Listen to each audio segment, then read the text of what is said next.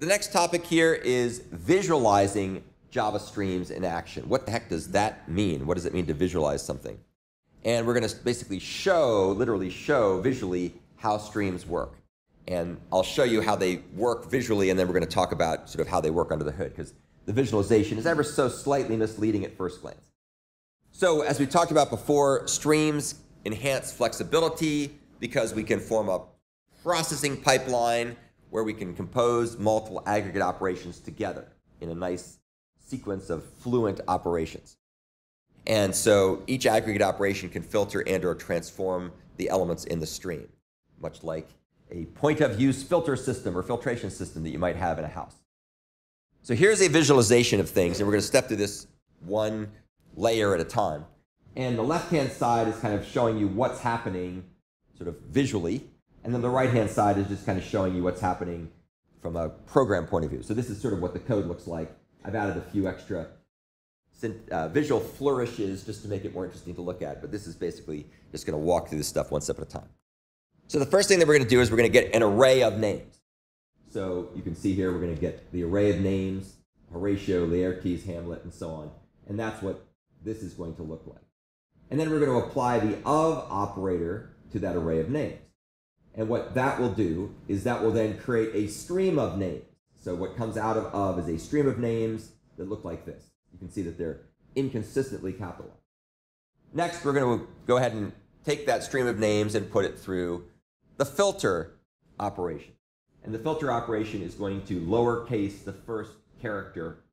It's going to lowercase each of the elements that were flowing through the stream and check to see whether it matches lowercase h. So what that means is uppercase h will match and lowercase h will match. And if it starts with L or O or G or whatever, it won't match. So what comes through that are a stream of names that start with either uppercase or lowercase h. But they haven't been made consistent with respect to capitalization, and we haven't sorted them. So the next step is we take the output of that stream, we pipe it into map, if you will, and we're going to call the capitalized behavior at this point. And that will then lead to a stream of capitalized names. You can see here Horatio and Hamlet. And then the next step is sorted. And what sorted is going to do, as you might imagine, is it's going to put them in lexicographic order. Horatio, they've been consistently uppercased at that point, and the result will be a stream of sorted names.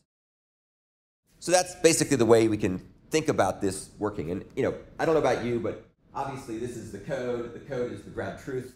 But a lot of times when you just look at code, you don't quite get the big picture because you're not seeing what's happening behind the scenes. Question?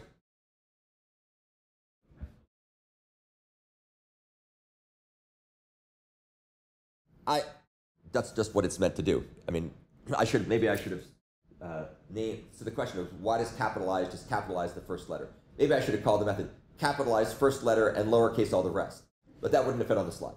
So I should probably say, consistently capitalize or something like that. Anyway, it does whatever it does, and in this case, it capitalizes the first letter and lowercases the rest. And we'll actually see an implementation of this here shortly, so you can see what it's doing under the hood. So that's the visualization of things. And for sequential streams, this is a pretty good visualization. When we start talking about parallel streams, we'll learn that there's other ways of thinking about this stuff. Moreover, I should also hasten to add that it looks at first glance as though everything is done here from left to right, top to bottom.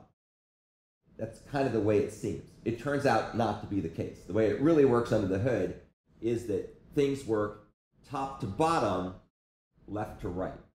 And that is very important when we talk about short-circuiting operations later. So when we get a little further along, we're talking about different types of intermediate operations. We'll talk about run-to-completion operations, and we'll talk about short-circuiting operations. And you'll see that it actually supports short-circuiting operations. And in that case, it's very important that the processing be done from top to bottom, left to right. And I'll talk more about how that actually works. But this is good enough at the moment to have a nice right brain perspective on how things work under the hood.